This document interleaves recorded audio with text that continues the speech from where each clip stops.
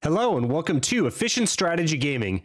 Today I'm going to go over the Germany speedrun and show you guys how you could do the speedrun yourself. I'm going to go over all the basic principles, the theory crafting behind the build, and just show you a few of the important points of speedrunning as Germany. So let's get into it here. The first thing about speedrunning is that time is your most important resource. So we're starting off January 1st, 1936. And the more time that goes by, the more behind the eight ball that you are. So you want to make as many moves as possible and as many efficient moves as possible in a short period of time. So that's the main principle right there. First off, we're going to go over the focus tree, which is going to be incredibly important along with the political power buy. But first, the focus tree, you're going to want to rush down to Danziger War as fast as possible. I believe it's best to go Rhineland, Anschluss, reassert Eastern claims, and Danzig or war right away. And then you transition into around Maginot, Operation Westerübung, which you cannot get after you capitulate the UK. And then after that, it's kind of up to you. You may want to go Army Innovations down to Army Innovations 2 because you get bonuses to Doctrine. And Doctrine is one of the best things for land combat, if not the best thing. So that's basically the political power there, and it's very simple. That's one of the nice things about a speedrun. It's incredibly simple, but you have to kind of set aside a lot of the traditional logic and knowledge about setting up your country and kind of just cut to the basics of what you need to do and stick to that. So it's a very focused and concentrated build, which is why I like it. Okay, now on to the political power buys. You're not going to have time to purchase a lot. And I think what I've learned over the years is if you go for political advisors that boost political power gain, you're not going to get a return on investment till years later. So basically, Bormann here gives you 15% to political power. And so if we've got a political power change, let's start going Rhineland. That's going to reduce that 1.43. And then you basically add 15% to that. It's going to be a change of like 0.12 a day, something like that. It's going to be very minimal. And it's going to take you a couple years to get a return on investment on Martin Bormann. So that's why we're not going to go Martin Bormann. As you can see here, Adolf Hitler, which you get for free at the beginning of the game, gives you a political power gain of 25%. Instead, what we're going to do is we're going to go free trade first because you have all those healthy bonuses to factory output, dockyard output, which directly gives you more military equipment, which is going to be the most important thing in the build, is going to be how you function militarily. Okay, so after going free trade, I would pick up Halder because you gain army offense of division attack 10%. So that's all divisions. It's not just a specific type of division. Followed by Ferdinand Schnorner, infantry division attack 10%, infantry division defense 15%. The mainstay of your divisions are going to be infantry. So it makes sense, right? And then we'd follow that up with Erwin Rommel, which is going to turn your armor on. And you probably can't get Rommel till Battle of France or even Barbarossa. But he'll be necessary for Barbarossa. We're going to follow that up with Gerd von Rundstedt with army regrouping. Recovery rate, 8%. I'm sorry, I misspoke. Because we took Schorner and Rommel, we're going to go for Werner von Frisch, which is going to give that division attrition -8%. That's going to be much more impactful with no step back. I was still in later versions of the game mode. The next thing that I would do after that is go Hermann Goering for 10% air superiority. because buffing air superiority is going to make your army a lot quicker and be able to function a lot better. So I would say supply first, air superiority second, in that order. Taking a step back, it would actually be division attack first, followed by logistics, followed by green air, to simplify it there for you even more. That would be your priority. Now, ESG, what are we doing with the research? Like, why isn't research a priority? It is, but you have to understand that in a speed run, most of your technology tree is going to be absolutely useless. So because you can't get to the juicy technology, like the juicy 1942 technology on time, you're only going to be able to do certain things and concentrate your efforts in those things. So what I would say is that the light tank that you get in the beginning of the game, you can just buff with Army XP. So you can completely forget about this. Anything in terms of artillery is not going to be very impactful, because the guns that you get at the beginning of the game will be able to pierce light tanks. And the mainstay of what you're going to be going after is light tanks. So you don't have to worry about that. What I would worry about is radio is a must. So your starting tech is going to be electronic mechanical engineering. You'll immediately go to radio, and then you'll immediately go to improved radio, which turns on your tanks. You can put this on your tank. Defense 45%, breakthrough 30%. That is huge. You can also put the upgraded radar on your ships, and that's going to be incredibly important as well. The next thing I'd go for is basic machine tools, and you'd actually just ignore construction. And I know that that's going to be a sore point for a lot of you, but we're going to be stealing civilian factories from our opposing countries. We're not going to be worried about building them ourselves, and I'll get back to that a little later. So what else are we going to go for the technology tree here? Well, you could be really fancy and juggle basic machine tools. So leave a research slot open and then apply basic machine tools to that research slot, and it'll take off 30 days, and that'll open up concentrated industry and improved machine tools. And that would be your next two buys.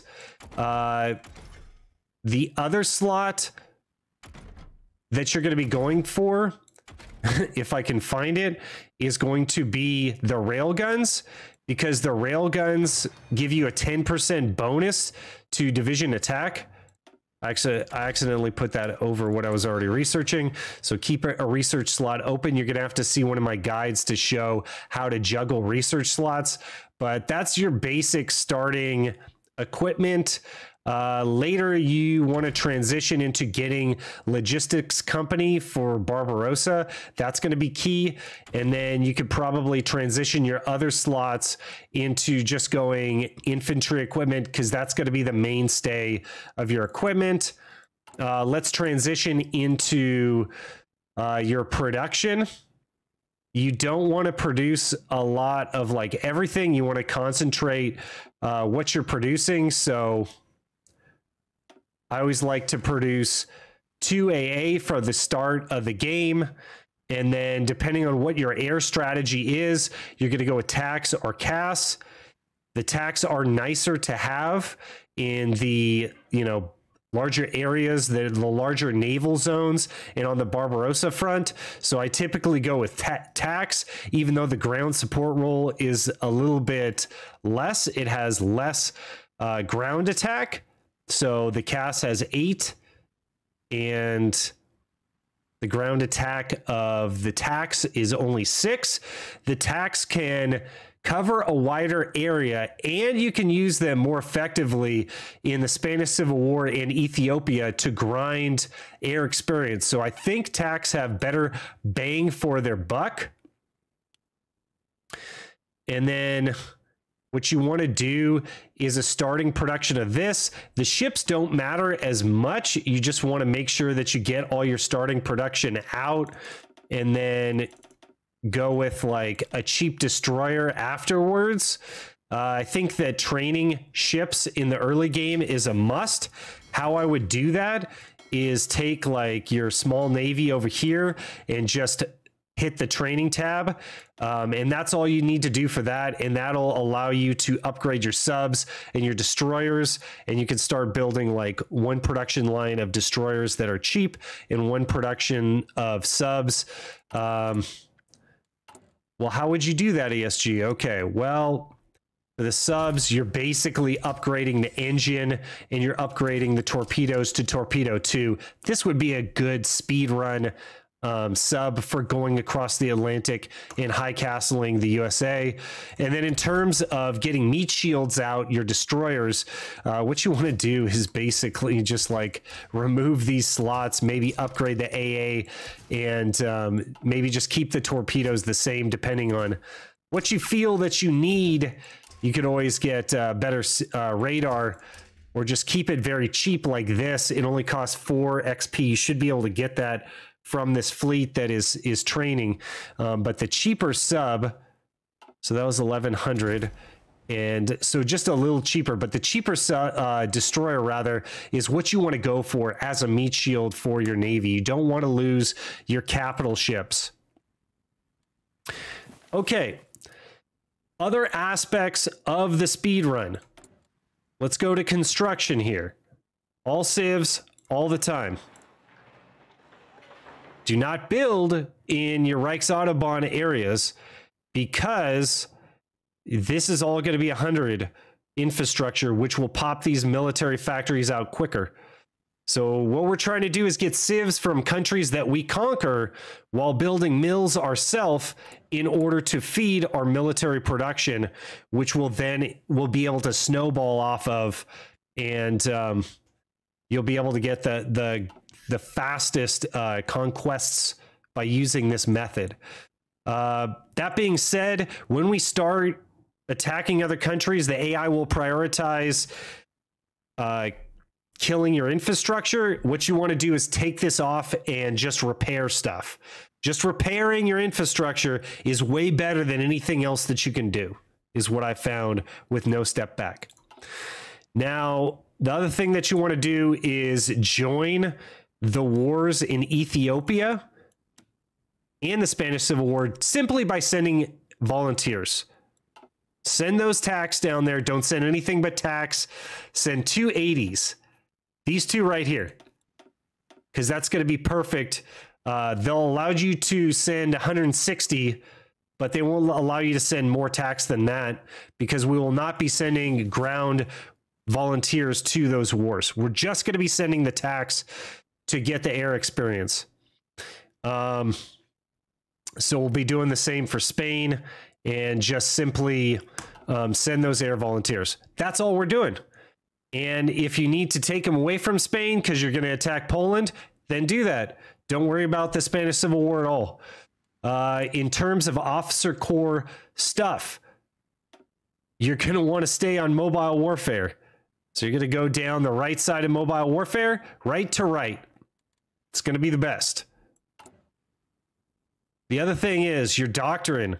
Just stay with battlefield support, rushing the ground support here and the ground support here.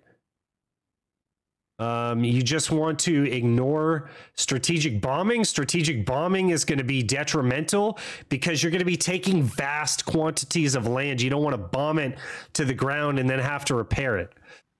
So you just want to, that's the key to the air doctrine, is going to be the ground support role. The upgrades on your tank and your aircraft are going to be incredibly important. Tank upgrade, prioritizing 3-man turret, close support gun before you go to war. So you get that as soon as you can. You should be able to get that right after you get Rhineland. And then just buff your soft attack. Don't think about it too much. You know, as you get army experience, you can buff this stuff. So this would be good. 3-man turret, radio first. Close support is a must as well. So I'm sorry, you're going to go close support, 3-man turret, radio. You should be able to do that all at once. And then all the other thing is ancillary to that, and you could just build over time. Okay, in terms of air, your fighter, you want to upgrade engine first. And then reliability, just keep it around 80%. Range is nice to have. Weapons would be nice to have, but your reliability often takes a hit. But just engines first. Tax already have a lot of range. You don't need to worry about that with tax. You need to worry about the speed. How many air missions are they able to accomplish? And the agility. That's to the 2-hit roll. Can they hit anything? Are they agile in the air so they're able to maneuver and actually hit things? And then make sure your reliability is high, followed by bombing, which is going to increase their ground attack. So in that order. And that's going to be it. That's the main tenets of the speed run. Some other little tips. Don't do anything with MIFO bills. Don't worry about MIFO bills. Your Navy, you're just using for amphibious landings. So combine your Navy into one big boy Navy. Put them out in the English Channel. Make your amphibious landings as quick as possible through as few tiles as possible. And then only hit the naval support mission. This is new to No Step Back. When you're ready to invade. That's what I found. I was surprised when I hit the naval. I used to just queue that up and just attack whenever because it wouldn't matter. But I lost like my whole Navy doing that. So you got to make sure that you have green air in your sea zone in the channel for a while, and that you're tagging the English Navy, that you're just tapping them all over the place to where they look weakened to where you're going to be able to cross. And then you got to be Johnny on the spot, all air in one zone. Concentrate your air, concentrate your armor. It is like real life. No Step Back turned off armor a bit. It's still marginally a better deal than just infantry, in my opinion. And if you follow all that exactly, you're going to be able to speed run like you've seen me do. I've been able to cap the Allies, USSR, USA by 1939. No big deal. If I worked on it more, I could probably get to 1938 with No Step Back. I have not been able to do that yet. It's been a 1939 conquest. But yeah, thanks for joining me with this video. Please like and subscribe if you enjoy this content, and I'll see you on the next one.